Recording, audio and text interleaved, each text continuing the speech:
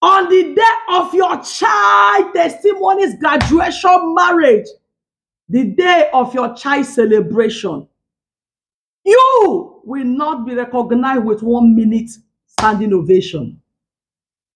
I pray for every parent.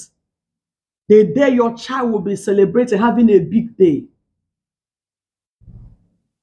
1 minute ovation will not be used to recognize you and say, so sorry, the mother is not present to witness this big occasion. The father is not present to witness this big occasion. Nobody will sit in your place on the day of your child celebration. You will not labor in vain. You will not labor in vain. I pray for you, you will not labor in vain. I declare you will not labor in vain over your children in the name of our Lord Jesus. The Bible says something in the book of Isaiah chapter 65. God gave me this prayer, this body to pray this prayer. Many parents, male, female, father or mother, labor so much to train their children. At the age to enjoy the fruit of their labor, death will take them away. May it not be your portion and never be my own portion in the name of Jesus. We will not labor in vain. I want you to declare to yourself, I will not labor in vain over my children. I will not labor in vain. Carrying a child for 9 months as a mother or as a father, being there taking care of a child. And when it's time for you to eat the fruit of your labor, death will come knocking and another person will inherit what you labor for. The Bible says in the book of Isaiah chapter 65, 21 to 23. Isaiah chapter 65, 21 to 23 said, they shall build houses and inhabit them. They shall plant vineyards and eat their fruits. They shall not build and another inhabit. They shall not plant and another eat. For as the days of a tree, so shall be the days of my people, and my elect shall long enjoy the work of their hands. They shall not labor in vain, nor bring forth children for trouble. For they shall be the descendant of the blessed of the Lord, and their offspring with them. We will not labor in vain. We will not bring forth children for trouble. I pray for you. The Bible said, according to it, so we eat the fruits of our doing. We will not plant for another person to harvest. We will not build houses for another person to inhabit. We will not plant vineyards and another person to eat the fruits.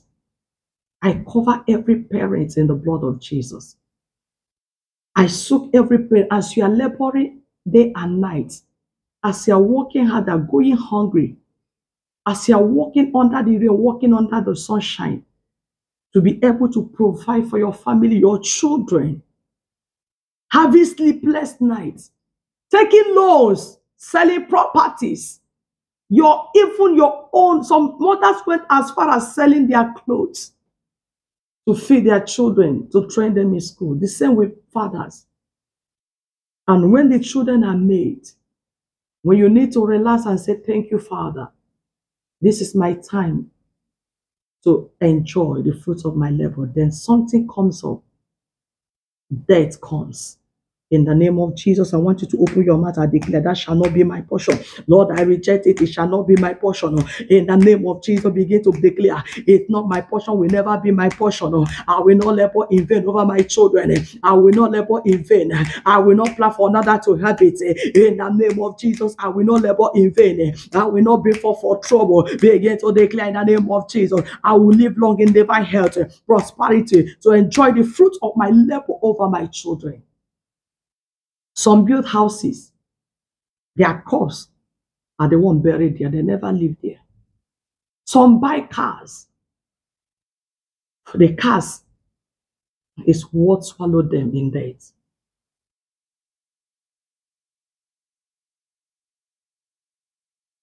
We as a parent, we will not labor in vain over our children. And I pray that our children will not die untimely. Many children, on the day of their graduation, they died. It's laboring in vain too. Many children, when they are married, about to give birth, they died, leaving their parents in tears. The time you're supposed to enjoy is vice versa. It's vice versa, a two-way thing. The time the parents supposed now to enjoy the children, calamity will come and befall them. I see many young women died in childbirth. I see many young men die. Accidents, so many things. Death coming from anywhere. Stray bullets, I don't know.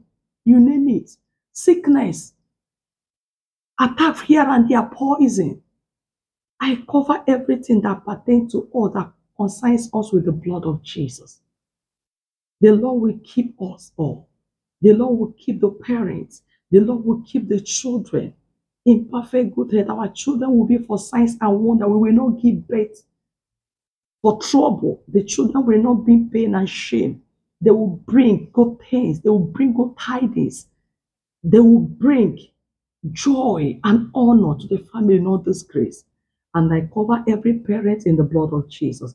I cover every child with the blood of Jesus, be it grown-up child, be it still undergrown, or whatever language we use. Whether the person is married, whether the person is still a youth. As you have seen the beginning of your child or your children, you will not see their end in the name of Jesus. I pray for every parent. When it's time for you to enjoy the fruits of your labor, death will not take you away. And I pray for every one of us. Our children will live.